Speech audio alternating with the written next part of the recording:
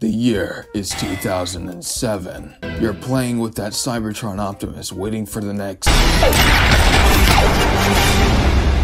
That was cool, but you're still waiting for the next cartoon on TV. It's been a sort of constant in your life, and the movie wasn't really a replacement of that. The movie had a yellow guy named Bumblebee, but at this point you're used to a yellow guy named Hotshot. Ironhide was an old guy in that movie, but you knew him as a rookie in that one show you always caught the ending credits scene. And who the fuck were Jazz and Ratchet to you? So yeah, you're thinking, that's the movie, let's get back to normal Transformers stuff on TV. That was a familiar place. Boobies. But after messing around on the internet, you find this place called YouTube, and people are talking about this thing called Transformers Animated. And we're kicking off the animated series with the premiere of the hour-and-a-half Transformers Animated Special, the day after Christmas at 8 p.m. So this must be what people are talking about now. This was different, but you liked it, you loved it. The bad guys were scarier this time. The action was super dynamic. The good guys felt unique. Now, of course, you're also 9, so you didn't think any of that stuff. You just went X go swoosh. And you saw the toys, they were filled with so much personality and life. It was an invitation for old fans and new fans alike. This was the first Transformers show that I made sure I caught every episode of once they aired. And boy, I loved it. I loved it so fucking much. Over the summer, I stayed with my grandparents and I wasn't able to catch the final 2 episodes of season 2, so I kept scouring Wikipedia to find out what happened. I looked and read up on literally every Transformers character. That was the summer I really got into the franchise. The season finales were legendary. The character growth was amazing. The Easter eggs were fantastic. Transform and Roll Out and Transwarped were epic movies. But most importantly, the world was beyond your wildest imagination. The political intrigue, the new ideas, the old ideas, the voices, everything was just so perfect. Well, okay. Almost everything was just so perfect. And then it ended.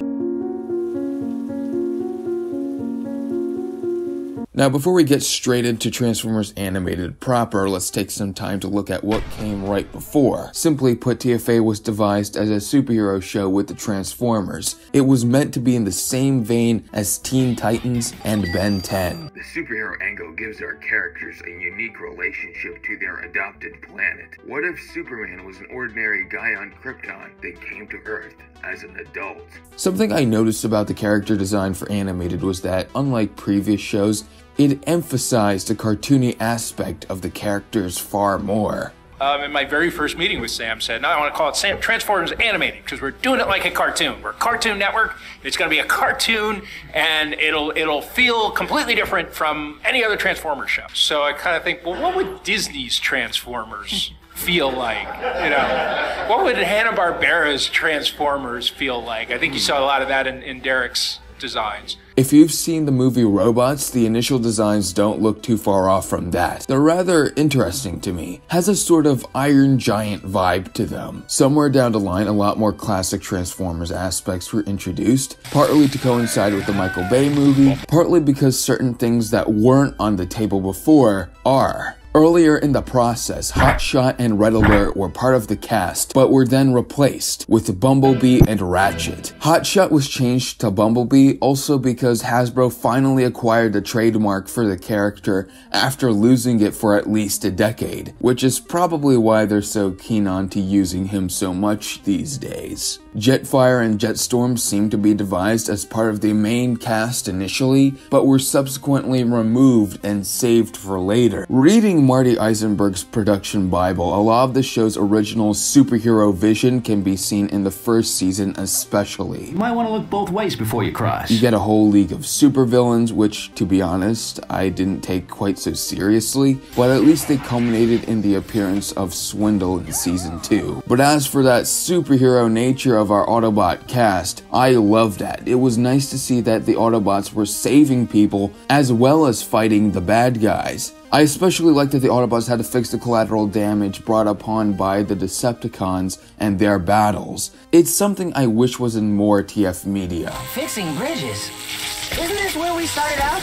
And yeah, as superheroes, they're technically not robots in disguise, but to be honest, I'm fine with them eschewing that in the original show, and I'm fine with them doing that here. The human-robot interactions are more fun that way to me. You still want that ride or what? We'll call a cab!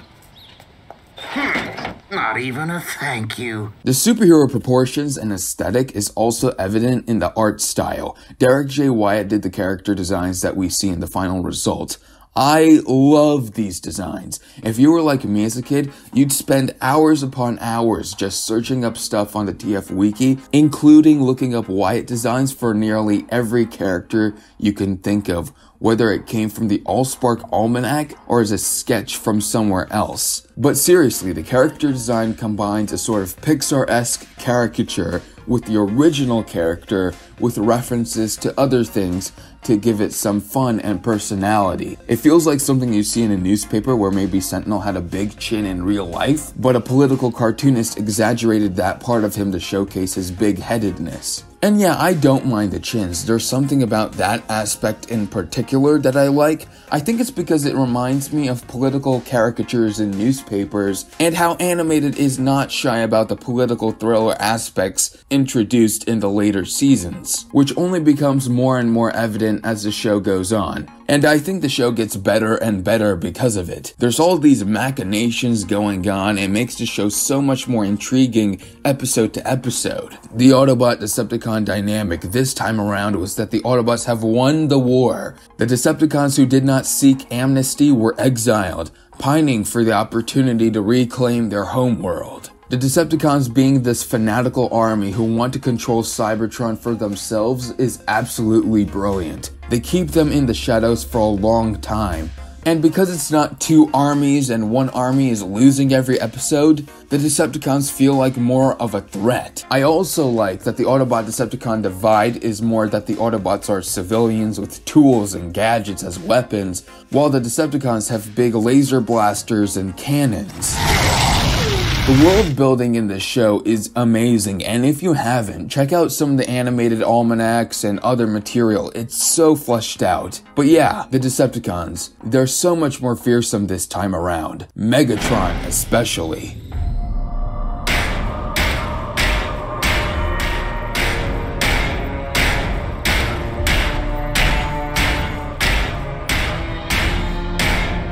Starscream reports.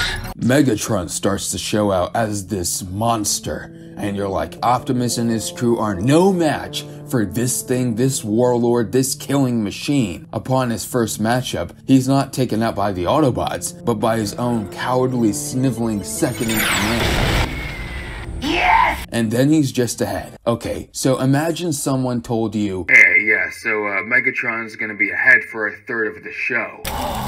Isaac Sumdac, a kind of Thomas Edison, I guess you would say Nikola Tesla, Bill Gates sort of figure, who reverse engineered Megatron's head to create a vast multi-million-dollar empire, which revitalizes Detroit in the 22nd century. Eventually, Megatron, now just ahead, is revived and tries to figure out a way to get a new body to capture the Allspark. So he tricks Isaac into thinking that he's one of the Autobots, and by fixing him up, Sumdac can relieve himself of the guilt he feels for profiting off of the Cybertronian race's technology. It's a fantastic setup. The first thing Megatron does is reprogram a drone to go after the Allspark. Animated Megatron takes a lot of cues from the Beast Machine's version. Some of the contraptions and devices he makes are the basis for the villains of the week, such as Nanosec, initially the Dinobots, who get a nice updated origin this time around, being animatronics infused with a spark. Although I wish Grimlock wasn't the only one who talked, but given that this was my first experience with the Dinobots, this was such a huge reveal when I was a kid.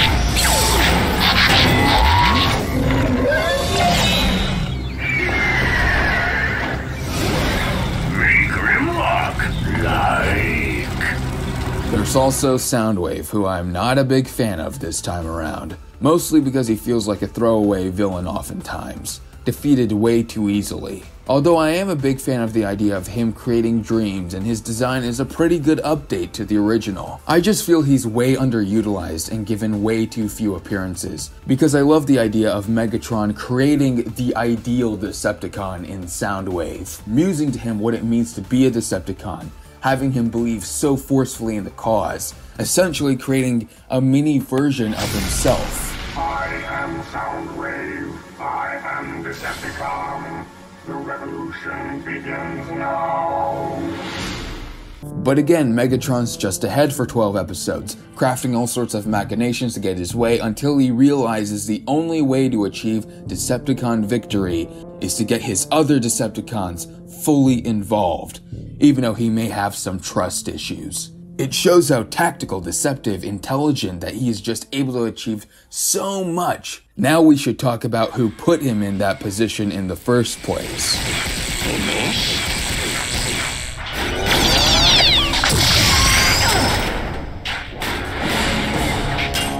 You interrupted my speech! In the production Bible, Starscream is described as like Scar from The Lion King, and yeah, he definitely feels like the type of guy to push his brother off a cliff into some stampeding wildebeest. The way I describe Starscream is to imagine the G1 version, but everything's amplified. He's not only physically stronger, but he's also far more arrogant and conniving, but also stupid, weirdly enough. He betrays Megatron slickly, but then gets killed, but wait, he's actually immortal because of the Allspark in his head, which is a far greater execution of the idea of a Starscream ghost being immortal than in G1. He creates an army of clones like the Seekers to take down Megatron, but that backfires. Kinda like how he created Combaticons, but that backfired on him. But I think the peak of these two's rivalry is in Season 3, where they're forced to work together.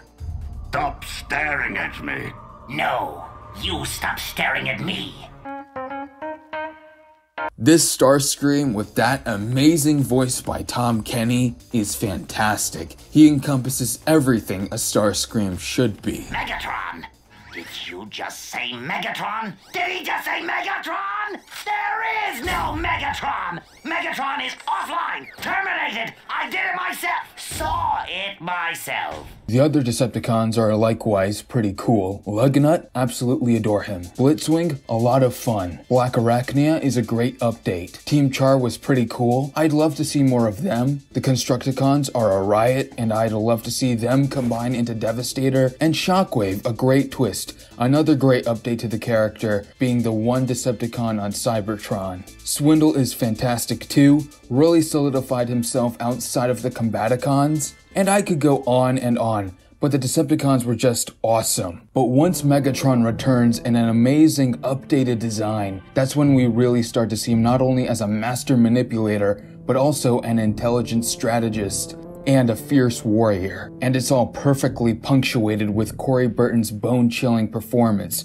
dripping with wariness, coldness, and intelligence with every word. Is that the best you could do, Starscream? And to think you actually believed you could take over as leader of the Decepticons. You couldn't lead a parade. But what's his motivation? Megatron is a true Machiavellian, doing whatever it takes to achieve victory, which means Cybertron under his despotic rule. But the Autobots weren't and aren't so clean themselves, with their own weapons of mass destruction opportunists, and are completely vulnerable to inside attacks, only to have a grandiose goofball take control and shift Cybertron for the worst. Yeah, Megatron is the main bad guy and everything, but Sentinel does some real shady stuff. He lays the blame for his idea at his friend so he can continue with his career and get promoted, gets incredibly xenophobic about organics. We should return to the ship, sir. Every moment we're out here, we risk organic contamination. And spreads that xenophobia throughout Cybertron. What are you looking at? It's organic. What have they done to Cybertron? Declares martial law on the planet. Decepticons are in our midst. Neighbors. Friends. Even your own model can be a spy. Attempted to blow up Omega Supreme. What you did was reckless and in complete disregard for the rule of Autobot law. And I'd do it again if it means saving Cybertron from the enemy. If it was up to me alone, you'd never get that chance. Dealt with a bounty hunter and tried to steal the credit for his own glory.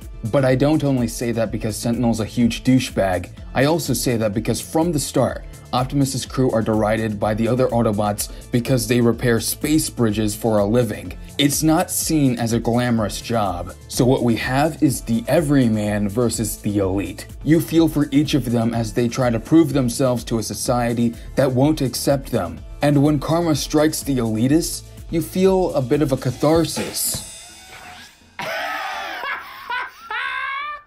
You promised you wouldn't laugh!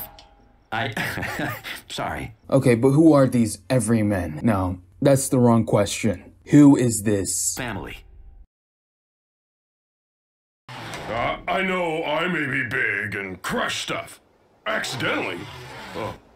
But I have a sensitive side too. Bulkhead starts out as a gentle giant. He's big and he breaks stuff. But you see his passion for art and building and engineering over the course of the show. And this all pays off when it turns out he's actually one of the smartest of the team, being exceptional in space bridge building technology. According to his file, he scored higher than any Cybertronian scientist on his space bridge aptitude test. He's often overlooked because he's not quite as knowledgeable in most other things, or he doesn't carry himself in quite the same way someone like a Wheeljack or a Perceptor might. He's constantly doubted. People underestimate his other attributes like kindness and intelligence because all they see him as is a bot who destroys property and ruins parties, when in reality, his most valuable skills are creating art and building bridges. That's what saves the day. See, Ratchet? Art can save people. But most importantly, his best skill is being a compassionate and true friend. I wish I could tell him how much our friendship has meant to me, even if he never dreamed big. But I did dream big, Bumblebee. I dreamed of being your friend. Given that he's not a legacy character and has such strong characterization, it's actually quite impressive how they took a character that could have been simply a big, strong brawler and made him into a gentle giant in quite a poetic fashion. It goes to show, never judge a book by its cover. And welcome back, big guy. I was just doing what I do.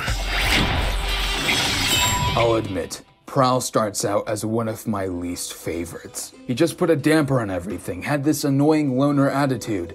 Prowl is someone who starts his journey as a selfish bot who doesn't ditch the war because it's morally wrong or anything, but because it's someone else's problem. Why should I risk my chassis for anyone? Nobody ever risks their chassis for me! Keeping you out of the stockade, I am risking something for you. He was sent to Master Yokotron instead of being locked up in the stockade, and he made strides learning to fight for others, but his path wasn't complete. He never quite learned how to get along with others. He never learned how to think beyond himself. He tried to save his past by sacrificing someone else's future. Master, no. I need you online. You must not sacrifice a piece of the future to bring back the past. In between being fascinated by nature, he starts to realize what being a team player is all about, what it means to be part of a family, and more importantly, what it means to think beyond himself. Initially, he sees his fellow bots as noisy and undisciplined, but he would eventually come to realize their value as friends. A wise bot once told me a machine is stronger than its component parts. Only I had to learn that the hard way. He cares for the Dinobots after he senses sparks within them. He gives them a home. He removes upgrades when he realizes they're making him cause harm. And once he realizes that he's part of a family and he's shown himself capable of not being blinded by his own sense of power, he achieves processor over matter when he needed it most.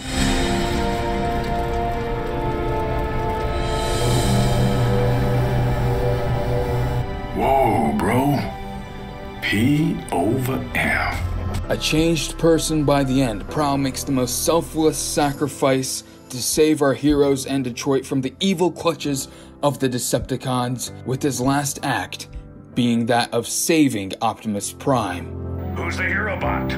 His name is Prowl. War, violence, destruction. Quite ironic that's part of his story considering Ratchet is a medic. He's seen so much, and when he sees all the glorification of the war, and how great it was and how noble it was, he gets disgusted. At the beginning of the show, Ratchet calls a propaganda video for talking about how noble the Autobots were, when in reality, he was a companion to an Autobot forced to being a living weapon of mass destruction. The tremendous pain of losing RC to this great war, the suffering of Omega Supreme, and that just makes it all the more satisfying when he gets both RC and Omega Supreme back with him by the end. I think this is why he's so cynical and grouchy. Knock it off, kid!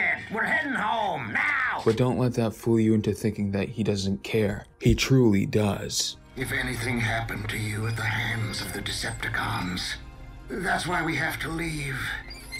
I'd never forgive myself. I find this characterization of Ratchet that has endured beyond this incarnation really bold. It's really brave to take on something like PTSD in a kid's cartoon. Now, let's just say I have a much better appreciation for what you went through back in the day and why you don't want to remember it. It's not that I don't want to remember. I have to remember. For those who can't. Still, I don't suppose it hurts to talk about it sometimes. With a trusted friend. Also, the Allspark key. Basically, it does Ratchet's job for him, and it renders him obsolete. I wasn't a big fan of the Allspark key idea at first. Seemed a little bit too much like a crutch, an easy plot device, but the way they masterfully took it away and transwarped to add to the growth of all the characters was amazing. It was such a stroke of genius to me. Sorry got to grow up and learn that things need to be going at their own pace. It allowed Ratchet to prove to everyone else and himself that he is a good doctor. After not being able to save RC and Omega Supreme, he was finally able to save someone, and he didn't need a plot device to do so. Guess this old butt isn't so obsolete after all. I may be small, but I'm scrappy. And I can run circles around your big old rusty chassis. Bumblebee is loud and obnoxious in the same way a little brother can be, but you love him all the same. He's incredibly courageous, loyal, and is willing to take a bullet for his friends.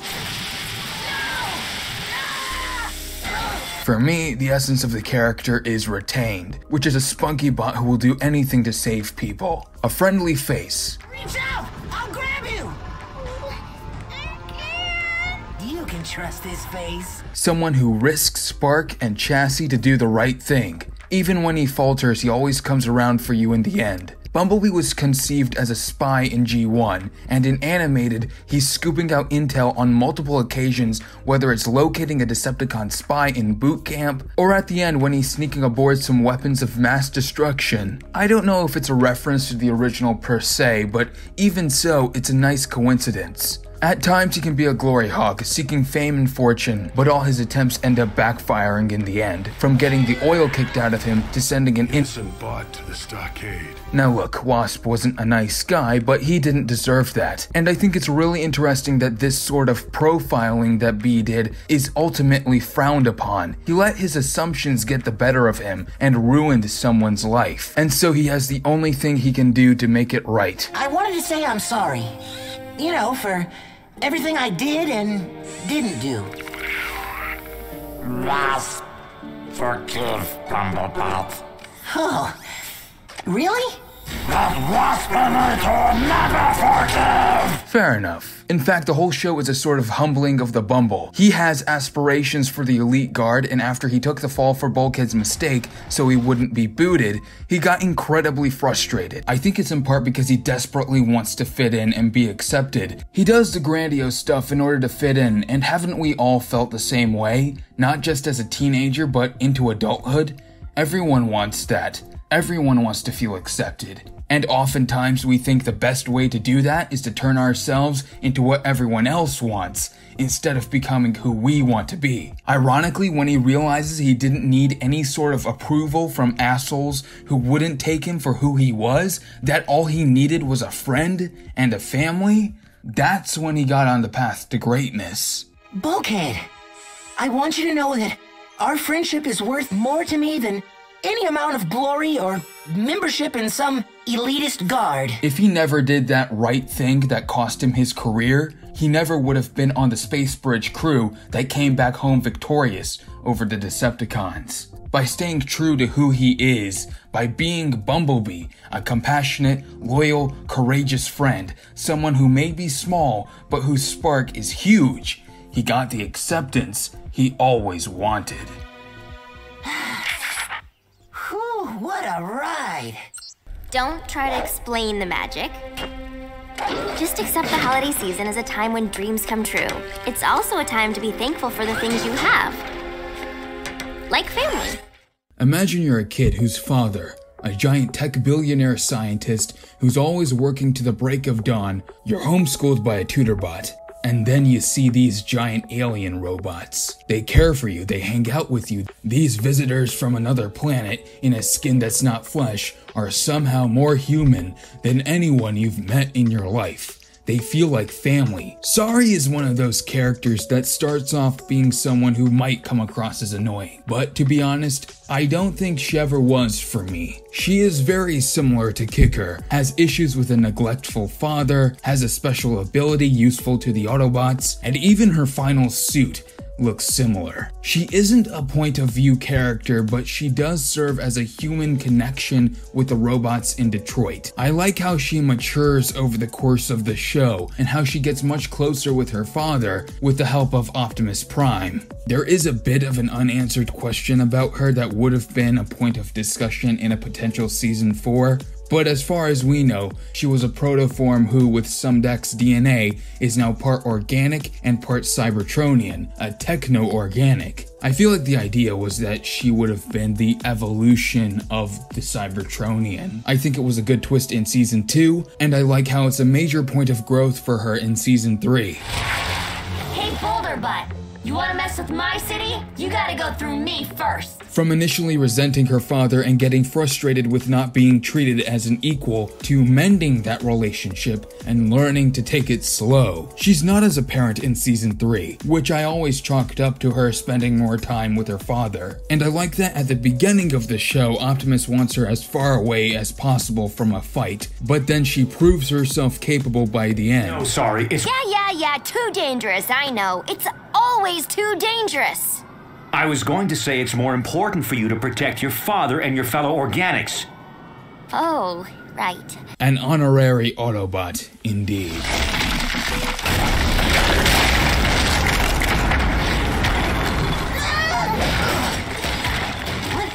What happened? Sorry? Bumblebee, you're okay. And you're different. You're a persistent little Autobot. My name is Optimus Prime! A bot driven with guilt for a decision he didn't make easily that cost him his career. Someone who squashed all hope and potential in the eyes of his superiors. I'd hoped that someday you would achieve greatness. Perhaps even prove yourself a worthy Magnus. But clearly, being a hero is not in your programming. The journey from Washout Academy bot to hero of Cybertron is not an easy one. What you should do is stick within the scope of your programming. If I need a trash can emptied or a floor mopped, I'll call on my buddy Optimus Prime. Or should I say, Maintenance Prime. Dealing with the likes of Sentinel Prime. Sentinel, as I said, is the true villain because he represents the elitism that Optimus must overcome to prove to everyone that he's a slagging hero! Hell, he even dies saving the Allspark in the 3rd episode. He proves himself time and time again, but is rarely thanked. So this is what it feels like to be a hero. That's not to say he doesn't hit any roadblocks or makes no mistakes. There are many times he doubts himself or he messes up. The fate of the Earth and Cybertron hang in the balance, and all I've got to command are a bunch of undisciplined, insubordinate malfunctions! But learns at the end what it means to be a hero and a leader. What'd you expect from a bunch of undisciplined, insubordinate malfunctions anyway? I was out of line when I said that. Okay? And maybe you maintenance bots could teach this academy bot how to repair a few friendships. Imagine being thrust with the responsibility of safeguarding the origin of life, and you're the leader of a repair crew going up against warlords and super soldiers. Giri, Japanese word. It means the burden hardest to bear. Optimus learned to live with his Giri and respect it. Over the course of the show, Megatron doesn't even remember Optimus Prime's name, but after getting a swift beating... If I cannot save my clones, at least I'll have the satisfaction of destroying you, Optimus Prime. So you can remember my name. And that moment is so cathartic. 30+ episodes of Megatron referring to them as Autobot. And now for Megatron to remember the one bot who beat him. Genius! And when he returns, and we see that look on Sentinel's face when he sees the repair bot took down the leader of the Decepticons. Genius! But more than that, this Prime is compassionate and right, caring and cautious, and just like every version before, he's a loyal friend. They keep the essence of being strong enough to be gentle, and they contrast that with Sentinel's all-out warmongering approach. A tale of two primes. Optimus tries to inspire, Sentinel tries to intimidate. Together, we can move mountains. Here's a bot who knows his place. And tell your pathetic excuse for a ninja bot to remember his place. Why don't you stand up for yourself? Because he knows his place. How about I put you in your place? Something that caught my eye in the production Bible was a passage about how Sari, since she didn't see her father much, would have Optimus serve as the father she never had in the meantime. Optimus Prime serves as a father figure for Sari in the same way he served and continues to serve as a father figure for many children out there. He does whatever he can for his family, whether they be human or Autobot. And that's aided by David Kaye's stellar performance. I can't help but compare these two role models. Ratchet, you and Sari take care of Ultra Magnus. Turn it back or you turn it to ash. Bumblebee, Prowl, Bulkhead, and Fenn Zone, evacuate the humans from the area. You gotta try and bottleneck that portal. Slow him down. Sentinel and Jazz, we'll take down Starscream. You got the lightning. Light the bastards up. Ratchet, seal the hull breach. Prowl, hold the ship steady. You're on the ground. Keep the fighting here. Bulkhead, Bumblebee, guard the Allspark. And Hulk. Smash. We're repair bots! We're not programmed for this kind of action! Then consider this an upgrade. I see this show as a sort of Smallville for Transformers, where we see a young Optimus grow into the hero we know him to be. So it's fitting that at the beginning he looks like Orion Pax, and at the end he's got the matrix of leadership on his chest. He truly was programmed to be a hero.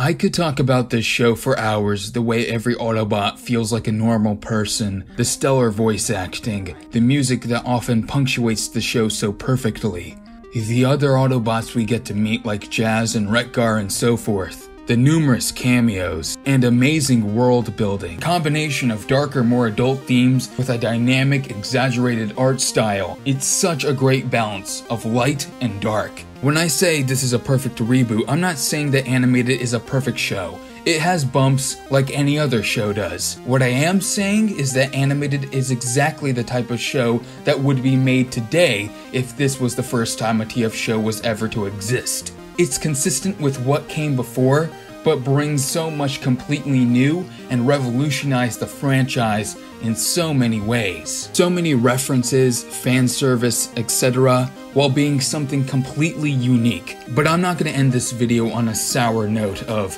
I hope this show would have continued or something. Season 4 sounded great, amazing, fantastic, I wish it were real. But let's focus on what's ultimately important. And that's the little kid playing with an Optimus Prime toy while watching the show every morning. It's the parents who are enjoying a nostalgia trip with their kids as they see the Autobots wage their battle to destroy the evil forces of the Decepticons.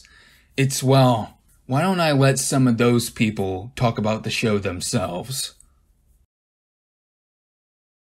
It's undeniable that if it wasn't for Transformers Animated, I probably wouldn't be doing YouTube to this day talking about Transformers, because that's the show that brought me back into the world of Transformers. Transformers Animated really stuck with me growing up because it felt like I wasn't being talked down to. It was honestly pretty unique for the Transformers series, and I've appreciated that so much. Transformers Animated was lightning in a bottle. And I was just glued to the TV, I was watching it, and I loved all the characters, I loved the Decepticons, the Autobots, everyone. I think this was between 2011 and 2012. I saw a few episodes sometimes when I was at a friend's house and we were watching TV. We both really like Transformers and we're big fans of the movies and Prime. I have vivid memories of Total Meltdown being an episode that aired all the time. I really like the tone. I like the more superhero aspects of the show that make it stick out as well. This is a show that deals with PTSD, loss, regret, grief and corruption. The morality is still very black and white at the end of the day, but as a kid it felt like even the quote-unquote good guys weren't always on the right side of the battle. The villains are all just really fun, especially Starscream. Though I think Tom Kenny is kind of the reason why I love the Starscream so much. I thought the show was really weird for many reasons. Optimus Prime not being voiced by Peter Cullen, not being the leader of the Autobots, and being younger was I think the main one. I recall thinking Bumblebee was a badass going up the elevator like that with the wheels on his sweaty armpits. Unlike Transformers Animated, it was just building upon its lore over the course of 3 seasons. And I remember just owning the Battle Begins Deluxe 2-pack of Optimus Prime and Megatron. And when I'd go on holiday with my family, I would just religiously watch that first episode over and over and over again. And I remember thinking Bulkhead was a certified best boy. Optimus Prime is really cool. Prowl is absolutely awesome.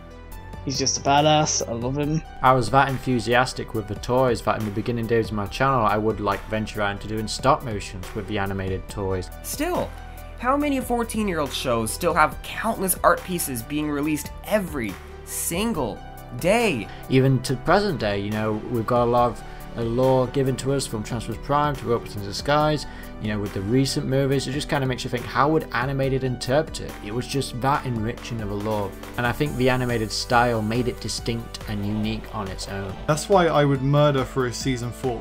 Not just to wrap up its many loose ends, but to have Marty Isenberg's vision explored fully and given the respect it deserves. After Transformers Animated, you can definitely tell that they heavily influenced a bunch of other series like Transformers Prime, even the movieverse. Lockdown was a character that was introduced in Transformers Animated, and he became a big villain. That's really telling of the series.